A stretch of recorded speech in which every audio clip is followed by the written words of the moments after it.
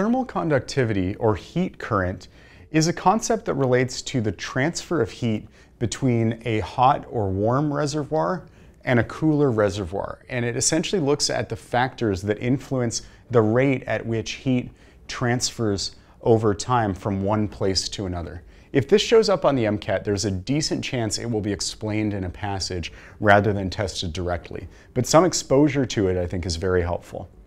The factors that influence thermal conductivity, and the reason that we call it heat current is because it's looking at the transfer of heat per unit of time, much like electrical current is the transfer of charge per unit of time.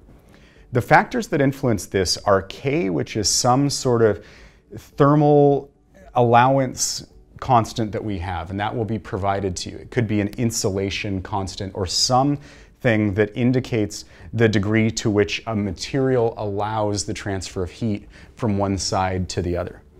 Then you have the surface area that's considered. And so in this system, what we have is a hot reservoir and a cold reservoir. And the heat can only be transferred through here. Everything else is perfectly insulated, so this is what allows for the transfer of heat from this source over to there. And the A here is the cross-sectional area of this slab separating the two reservoirs. The larger that the slab is, it kind of is intuitive that if you had a larger slab, it would allow for more heat to transfer through. And so if you increase the cross-sectional area, that means that more heat can transfer through per unit of time. So you look at K, which is some constant that is a property of the material of the slab, and then the cross-sectional area here. And then what else creates the transfer of heat is the difference or the temperature gradient between the temperature of the hot reservoir and the temperature of the cold reservoir. So if there's a big difference in temperature, then that is going to create a greater transfer of heat per unit of time. The last thing to consider is L, the length over which it has to travel.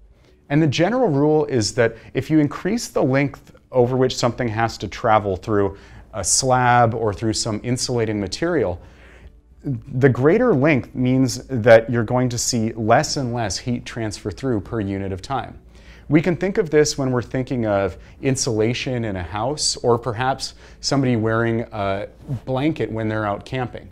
The longer or thicker the insulating medium is, the less likelihood of heat being transferred from the hot reservoir, in the camper's case that's their body temperature, to the cold reservoir, which is the outside world.